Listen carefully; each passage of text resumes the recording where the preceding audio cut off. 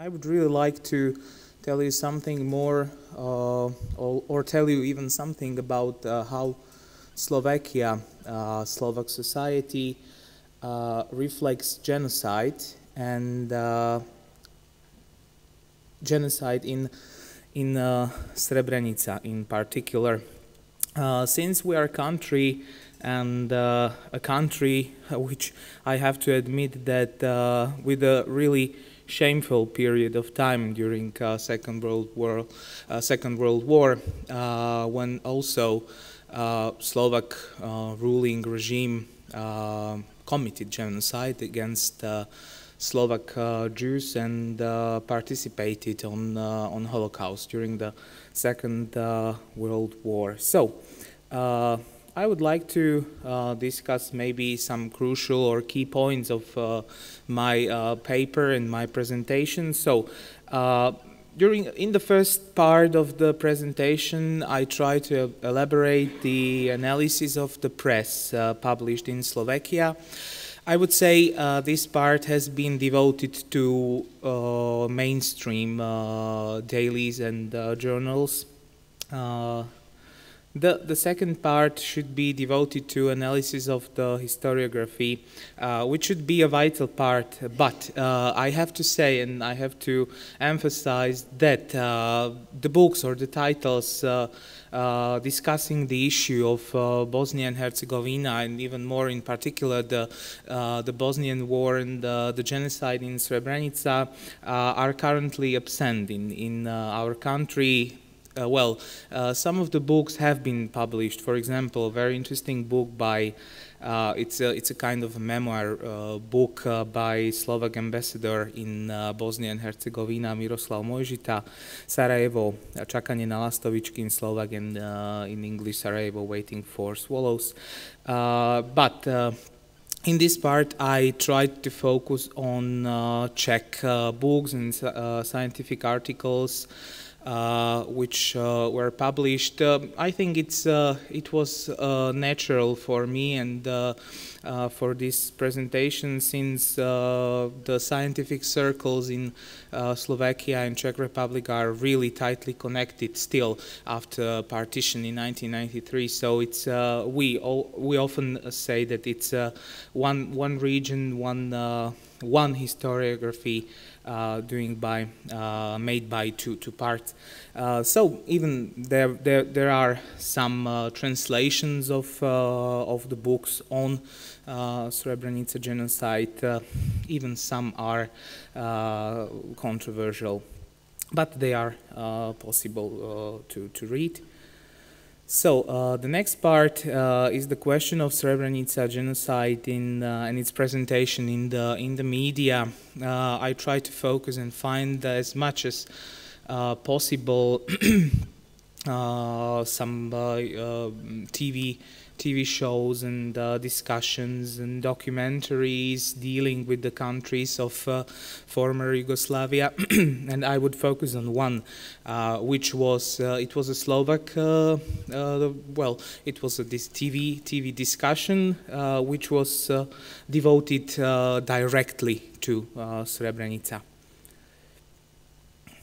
The next part, I cannot present everything what I have found on Srebrenica genocide, but I think important is that I also looked on internet and various websites, journals published on the internet, blogs, and this is the most controversial and maybe the most dangerous part of this work. And most dangerous, I mean that a lot of people, even in Slovakia or Czech Republic, they write on Srebrenica, but without any further critics.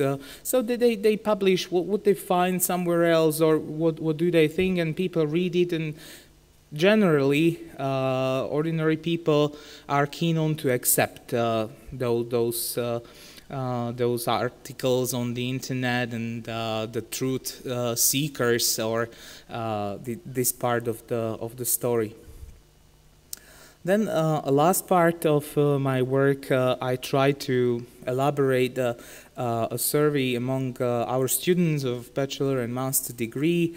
At my university, every one of them are students of history, or history in combination with other subjects. Some of them have come through the courses on the Balkans. And I would say that the results were quite surprising for me, and I would be really scared to make such a questionnaire or survey on secondary school. I think the results will be even worse. So, and just to say or put focused, I try to put much focus or more focus on denial of Srebrenica genocide, because this perception would be for a really big work. So the first to tell is that even Slovakia has been connected to Bosnia and Herzegovina even more than people usually in Slovakia think, and it was via personality of Miroslav Lajčák, who is now Minister of Foreign Affairs of Slovakia and was High Representative for Bosnia and Herzegovina for a few years.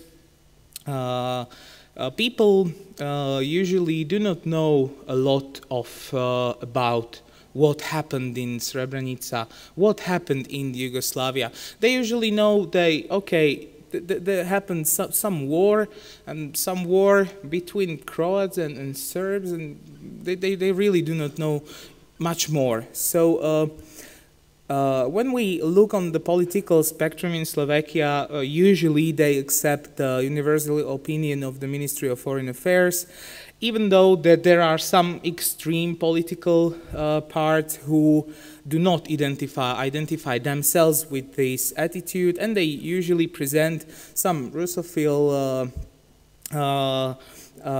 and other, I would say, not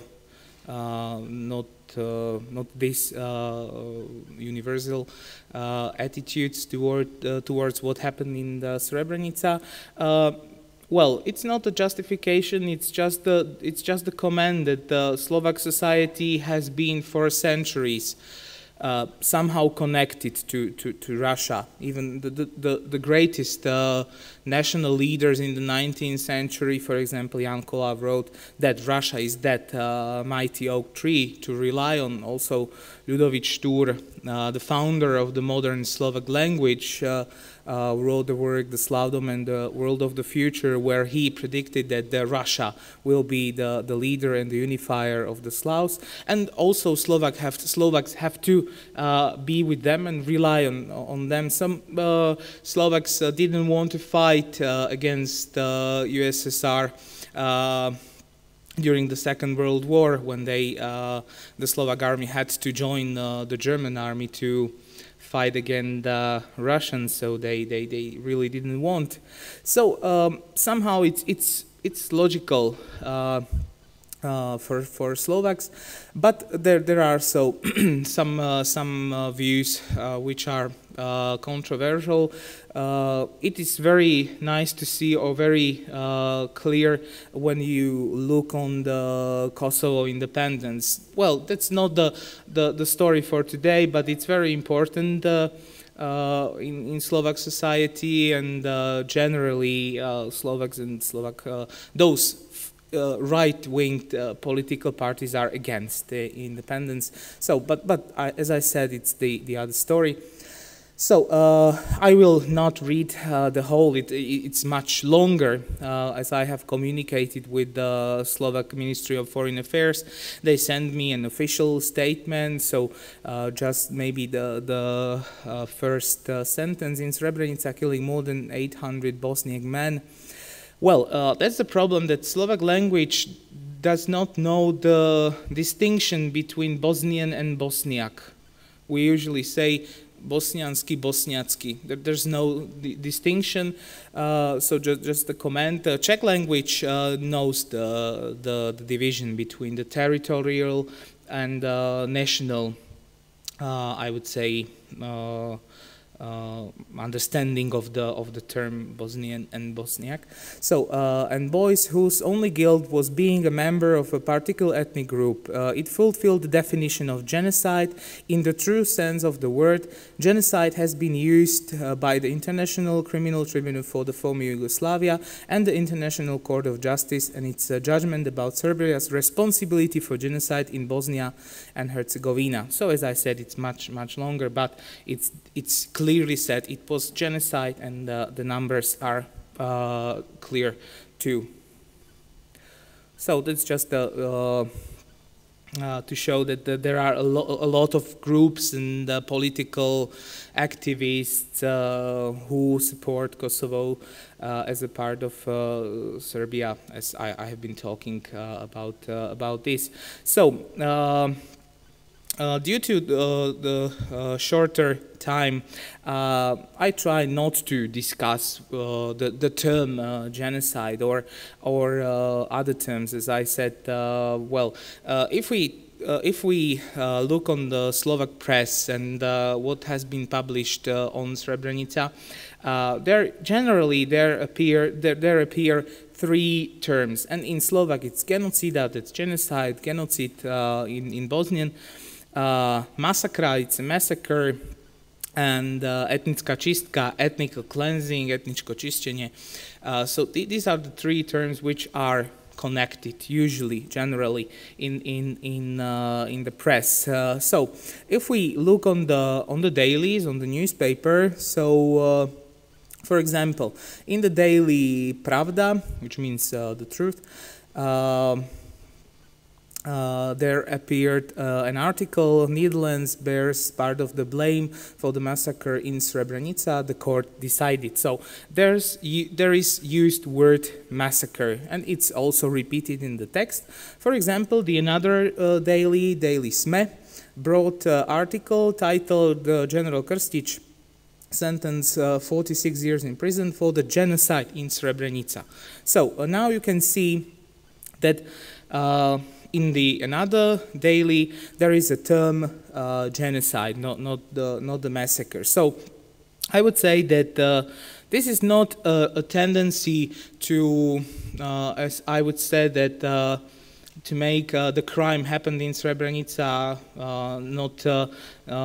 not important in the point of view of Slovak journalists, but I think that Slovak journalists consider a massacre in Srebrenica as a part of the whole conflict, of the whole genocide on Bosniak people. So I think that's the reason why they use once massacre and once genocide.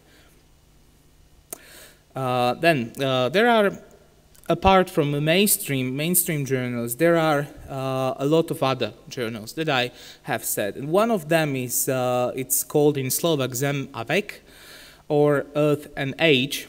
You can see the printed version of this journal. Well, it's a project of alternative media. It tries to show the, so-called the opposite side of the story. And there, for example, in this one appeared the article called Persistent Srebrenica Propaganda, which was previously published on the Czech website, Kosovo Online CZ. Again, you can see the connection with Kosovo, as I have been talking about this, which brings or offers interview with U.S. Attorney Stefan Karganovic, author, or he chairs the historical project Srebrenica. And there it's translated into Slovak, and there appeared that Srebrenica was like a Katyn massacre and other things which generally lead to non-acceptance and denial of the crime. I would skip that. Also, far-right political parties in Slovakia. A lot of them, as I wanted to address them and communicate with them, they didn't answer. They didn't reply. They didn't want to talk with me. Well, most of them present extremist views. For example, you can see those parties. Each of them is far right, or even more. You can see their signs, and one of them, one block of it's a party called Slovenská pospolitosť, Slovak Fellowship, which brought article in a few years ago. What about our democratic media silent? Who are the real criminals? So, and this article clearly showed that they do not accept Srebrenica as genocide. Even more, they do not accept the official numbers of the victims. Well, okay, I will have to go move on because of the time. Just a few words on historiography in Czech and Slovak countries. There are mainly three personalities. One is a Bosniak from Zenica, Adin Ljuca, who lives in Czech Republic for a longer time, and he published one article in which he wrote that there is insufficient knowledge about what happened in Yugoslavia during the war. He also criticized leading Czech historians like Ladislav Hladký. I think a lot of you know the name, who also wrote on Bosnian question. And from the younger generation, it's Ondřej Žila, who published. It was published 2 years ago. Jedna jediná moja domovina. It's the book on ethno-demographical changes of Bosnia and Herzegovina in years from the Second World War to present. I will move on to last two parts in very quick way, and I would say that if I have to speak more about denial of Srebrenica genocide, Slovak television published, broadcasted TV discussion from the series Under the Lamp. It's the title of the series, which was broadcasted for a long period of time, and the name was Slovakia, Mladić, Srebrenica, Serbia, and what do we learn or teach our children? And in this particular part appeared Jan Čarnogórsky, who is a former politician, and he was the Minister of Justice in the Slovak Republic, who really, I would say, misunderstood the whole thing, because he even didn't mention Bosniak people. He was talking about Mohammedan. So in Bosnian, Muhammedanac, he called in this way Bosniak people. He also discussed the numbers even from 6 to 8, and then he described genocide in Srebrenica as a result of Nasser Orić's attacks on Serbian population. So even to finish it, the other participants of the discussion, they denied his ideas. But it's very interesting that the leader of the Christian democratic movement in Slovakia, former dissident, he fought against communism, could say things like this. And just in very quick way, how ended or how my survey results were. So there were 3 questions. You can see them, and out of the 73 students were correct in all 3 questions. Only 18% of the total. more successful were students in the questions itself, but I think it's a very low number. So the Slovak students, university students, really do not know what happened in Srebrenica. Even more, there were some answers which surprised me, that Srebrenica is located in Russia or in Poland. It was a conflict of the Islam and Christianity. It was the genocide of Serbs or Albanians, and it took place in 17th, 18th century. So, well, it's well, to say logical, not logical, but the Balkans in Slovakia is taught only in marginal way. Even we had a close relations, close ties. So thank you very much for your attention.